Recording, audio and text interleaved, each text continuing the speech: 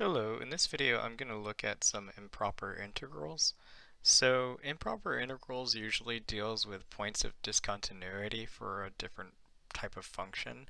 So for instance, here you have that you're integrating from minus infinity to b, but in this case, minus infinity, we need to kind of do a change of variables, or in any case, like we'll just say, let's use the limit operator as a approaches minus infinity.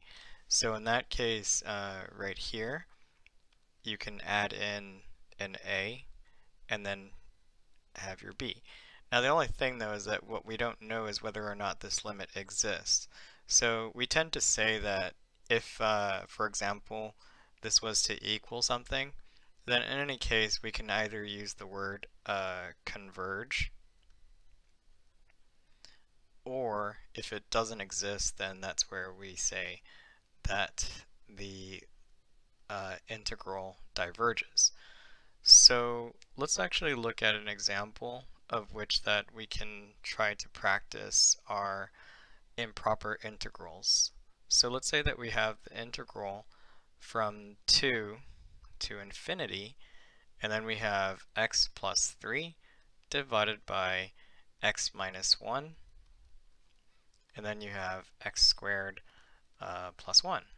And then, well, there are a few things that need to be done actually.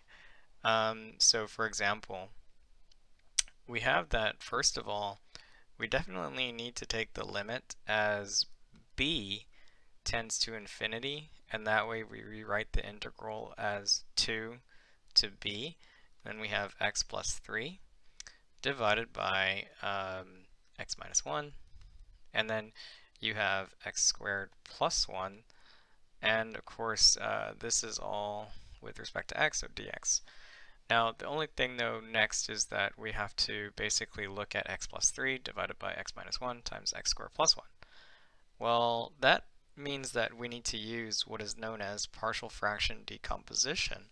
So in any case, what we can say, for example, is that a is going to be divided by x minus 1 plus bx plus c divided by x squared plus 1, and all of this has to equal to, well, in any case, it has to equal to x plus 3, and that's divided by x minus 1, and then you have that this would be x squared plus 1, and then we'll just continue next. So what happens is that what we need to do with this is that we need to multiply by the least common denominator, which in any case is x minus 1 times x squared plus 1. So we have a times x squared plus 1 plus bx plus c multiplied by x minus 1. Now all of this has to be equal to x plus 3. Okay, now what we can do here is we can actually just plug in specific values. So for example, if I plug in 1, I get that a times 1 squared plus 1 plus b plus c, but times 0, and all of that equals to 4. Now notice that basically by plugging in x equals to 1, we found that essentially that 2a is equal to 4, which means that a equals to 2. Okay, so we have that a equals to 2. Now, furthermore, we can actually go ahead and plug in, for example, x equals to 0. Now, if we plug in x equals to 0, that gives us a plus c times negative 1 is equal to 3. But you happen to know already that a is equal to 2. So in that case, you have 2, we can do it like this, minus c equals to 3. But if we do this, that's going to tell us algebraically that, negative c equals to negative, let's see, negative 5, is that right? So actually, sorry, that should be 1. Yeah. Yeah, so you get 1, but then that tells you that c equals to -1. Okay, now what happens next is that, well, we need to find essentially the constant b, and we want to do this without doing any extra amount of work. So here we take the a and we multiply and we get ax squared. Here we multiply here and we get bx squared. Now notice that there is no x squared term here, and if you want you can put like a 0 times x squared. What that means is that basically a plus b must equal to 0 because they both are x squared terms, but there is no x squared term, so hence they have to be 0. What that means is that b is equal to -2. So that gives us the following. It gives us that we have an integral as 2 divided by x minus 1, and then you have minus 2x divided by x squared plus 1. But then you also have the integral minus 1 over x squared plus 1. Well, the integral of this whole thing, right? Okay. So let's go ahead and put all of this together because we have that our integral can now be applied. So we have that b is tending to infinity, and you have an integral from 2 to b. Okay, but notice that you found that that was 2 divided by x minus 1, and then minus 2x divided by x squared plus 1, and then minus 1 over x squared plus 1, and then we'll just go ahead and put some parentheses around that, and then dx. Now, notice that basically as we do the integration, well, the integration is either just using u substitution or recognizing logarithms. So the first one is going to be 2 natural log of x minus 1 minus, okay, so we have minus, let's see, yeah, that's going to be minus the natural log of x squared plus 1. Now note that you could use u substitution, but since it's just 2x, we know that you end up with 1 over u, and that's just natural log, and the parentheses go away, or the absolutes go away, because x squared plus 1 is definitely positive, minus arctangent inverse of x, and we're evaluating this from 2 to b. Now notice that if we plug in the b, well, if you plug in b, you end up with b minus 1. Okay, now if we go ahead and we rewrite this, then in any case you have b minus 1, but it could be squared, for instance. So we have natural log of b minus 1 squared, but notice that that would be divided by b squared plus 1. So you have b squared plus 1. And then we could probably just put some brackets around that, for example.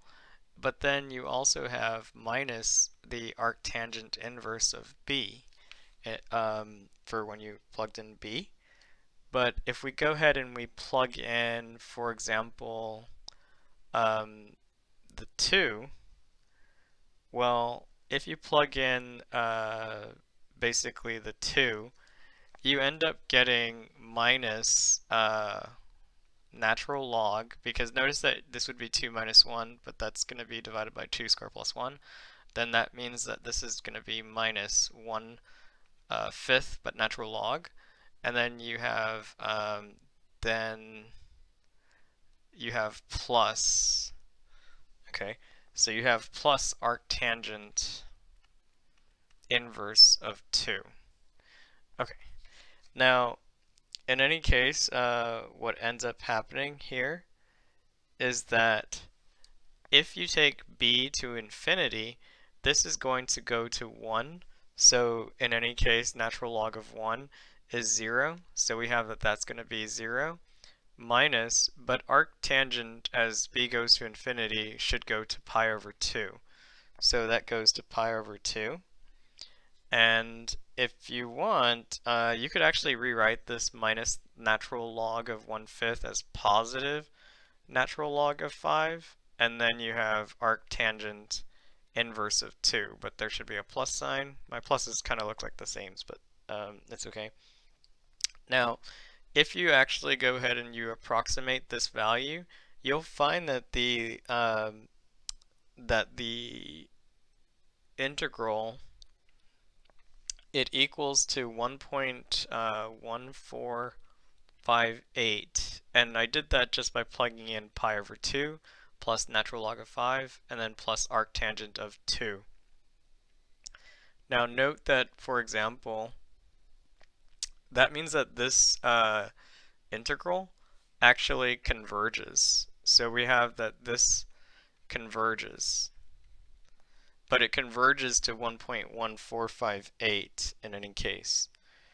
Now, if, for example, you did not combine, for example, the two natural logs, notice that you would have gotten the strange result 2 times infinity minus infinity. So in that case, I just brought them together. Now, if you need to see more, for instance, in terms of like what happened to b minus 1 squared over b squared plus 1, you can actually just use that the coefficient or the leading term is b squared and this is b squared, meaning that it's going to go to 1, but natural log of 1 is just 0 in any case. So this integral actually converges to 1.1458. Okay, now we can actually look at a similar one. So for instance, let's say that you have the integral of 1 to infinity of 1 over x squared plus 1 dx. Now, in any case, we know that this is improper form because you have to take the limit as b tends to infinity of, that's going to be from 1 to b, and then you have 1 over x squared plus 1 dx. Now, notice that if you take the limit as b tends to infinity, that gives you arctangent, okay? So it gives you arctangent of x from 1 to b, but then if you plug this in, you end up with the limit as b tends to infinity of arctangent inverse of b minus arctangent inverse of 1. Now if you take arctangent to infinity, then in that case that's just going to be pi over 2 minus pi over 4 because arctangent 1 is pi over 4. But this tells you that that answer is actually pi over 4. So we have that pi over 4 is the limit, which means that this integral, it converges. So we see that it basically converges for this one, okay? Now, say for example that we had some points of discontinuity for, yeah.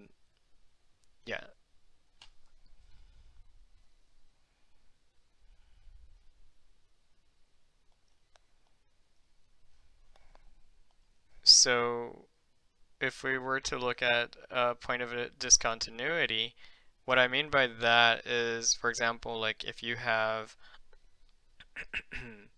if you have the integral of, let's say that you have 1 divided by the square root of 4 minus x squared dx, and this was from, say for example, from 0 to 2, then you know that basically that this integral is undefined at, say for example, 2, because you have 4 minus 4 is 0, so that's undefined.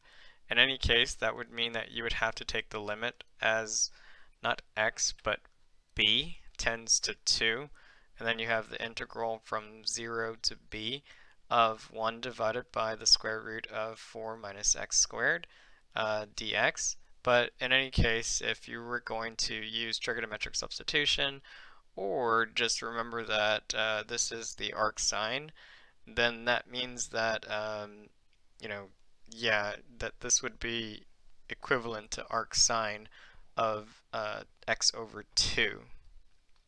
So you would have that this would be equivalent to arc sine inverse of x over 2.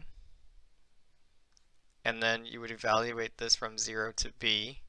But of course, you still have the limit as b tends to 2.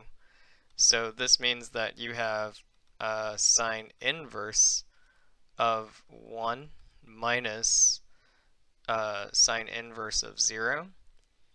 But in any case, you have that this is actually going to be pi over 2. So this is another example of an integral that converges.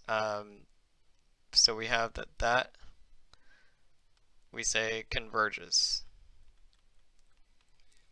Now, one thing that you have to realize is that an integral doesn't always converge, but if you have that one part of it does not exist, then the whole integral does not exist. Let's go ahead and see another integral. For example, let's say that you have the integral from 2 to 4, and you have dt, and then you have t, and then the square root of t squared minus 4. Now, what this means is that you have to use your u substitution or trigonometric substitution, whichever the case is.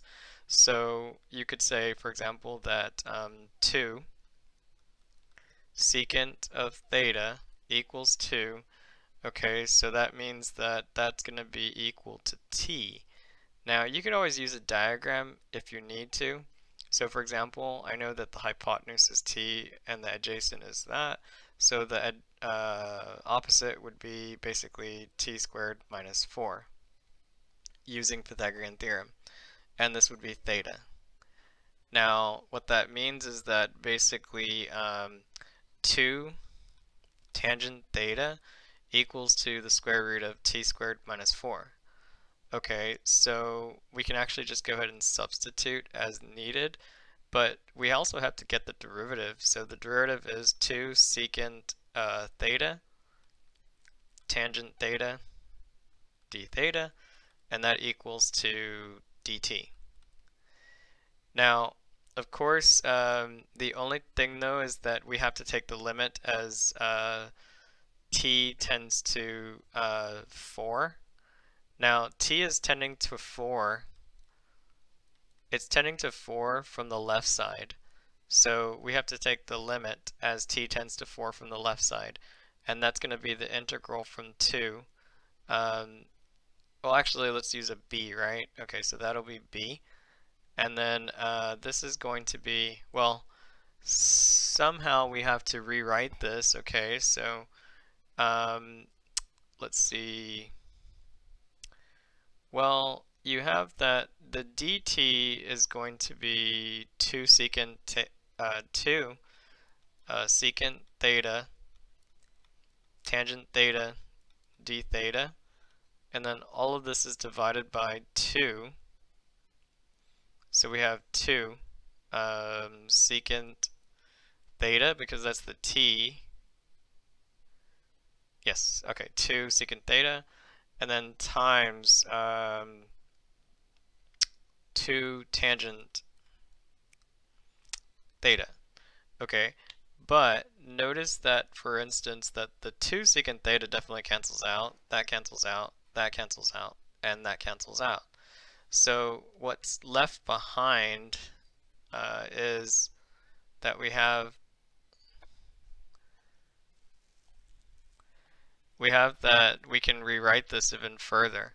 So we have that this is going to be equal to the limit as b tends to 4 from the left side, and then you have from 2 to 4, not 2 to 4, but we said b, right? Okay, so that's going to be 1/2 d theta.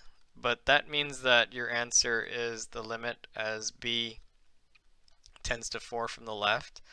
Now, this means that essentially you end up with 1/2 theta, but in any case, that means that you end up with 1/2 secant inverse of t divided by 2. And this is going to be from 2 to 4. So this gives us that you end up with 1/2 times secant of 4. Actually, that should be b, right? Yeah. But, you know, it's really just notation, if anything. I did it again, so that's b. Okay. So if we take b to 4, you're going to get secant inverse of 2. Okay, so that's secant inverse of 2 minus secant inverse of 1. Now, it looks that, for instance, that this is going to be equal to 1/2 times pi over 3 minus 0, which that should give us pi over 6 as our solution. So we say that this converges to pi over 6. Now we can also find the estimate for this, but you know, most of the time we're just looking for exact values. And yeah, it's a little bit messy, I apologize, but you know, we got the solution. Now notice that you could have probably used u substitution if, for example, that we happen to remember what the derivative of secant inverse happens to be. So in any case, like for example, if we happen to know, you know, like what is the derivative, well, we'll say like x, for example, and we say secant inverse of u, then in actuality, we can actually figure that out, you know, because we have 1 divided by u, and then you have the square root of u squared minus 1, and then you have du dx. But the only thing though is that we would have to account for the chain rule if we're going to integrate that. But one thing that I will mention is that you can also look at the limits of integration and changing them with respect to theta, for example. And that might bypass some of the algebra that we tended to do, but you know, it kind of tells you that that in either case that it would have to be tending to pi over 6 where it's undefined, for example. But I tend to not really do it because, you know, I can just change it back in terms of x and then work my way to the same point of getting the same answer. Okay, so my last example is a little easier actually. It's the integral from 0 to 4, and you have dx divided by the square root of 4 minus x. Now, notice that in this case, your u can be 4 minus x. So that means that du is negative dx. So what we'll do next here is we'll just say, well, okay, this gives me the integral from 0 to 4, and we have basically we'll have negative du divided by the square root of u. Now technically, I guess what we could probably do is just change the limits of integration and just say that, you know, we'll just rewrite it, for example. So like if we plug in 0, we get 4, and if we plug in 4, we get 0. But notice that this can be rewritten as the integral from 0 to 4, and then you have that it's just 1 over the square root of u, du.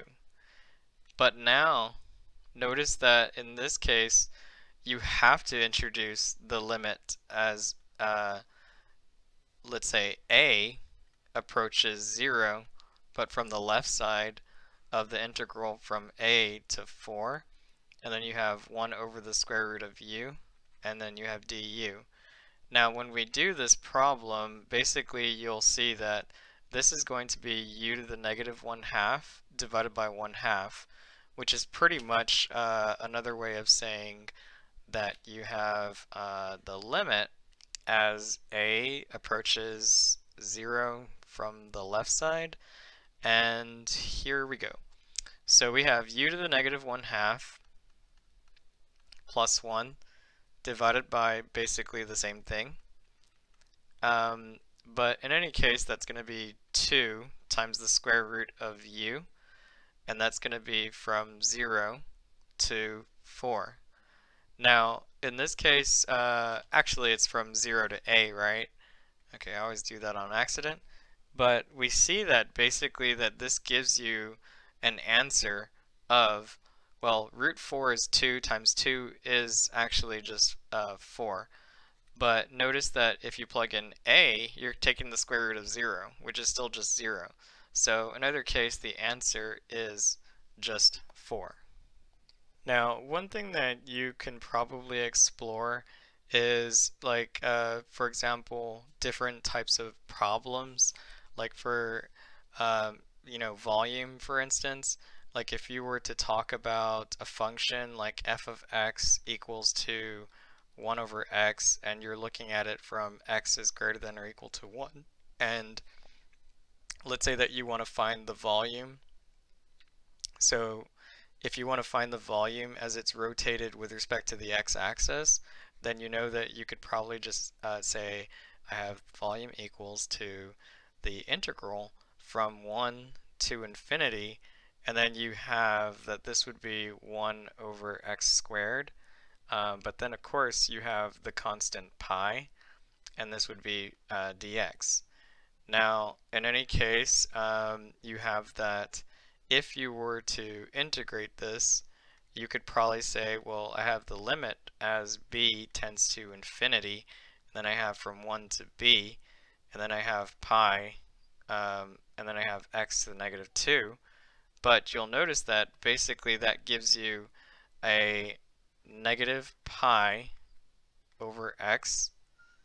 So maybe we can just write negative pi. Okay, so we have negative pi, and this is from 1 to b.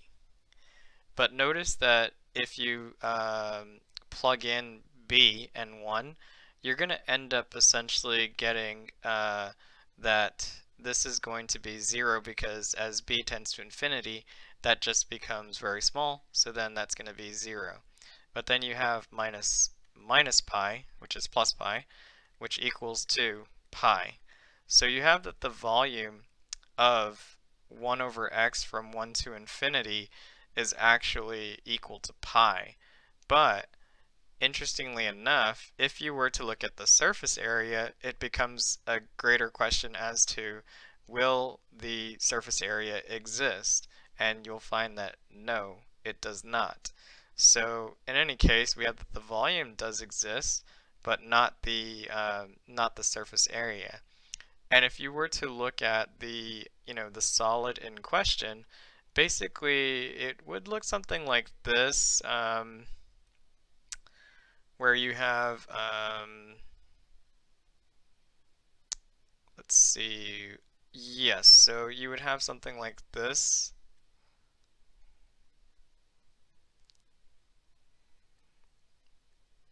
And essentially you have that if you were to find the surface area, it would actually not exist, which means that it actually diverges for the surface area. And that's kind of interesting if you can show, like, using that the surface area is given by the integral from a to b, and then you have 2 pi f of x multiplied by the square root of 1 plus f prime squared, and then that's dx. You'll see that essentially that diverges. Okay, I didn't do a lot of examples of when an integral does not exist, but in either case this would be one of them, of where the surface area for this one does not exist. But that's kind of weird because it's telling you that the pi is the volume but not the surface area.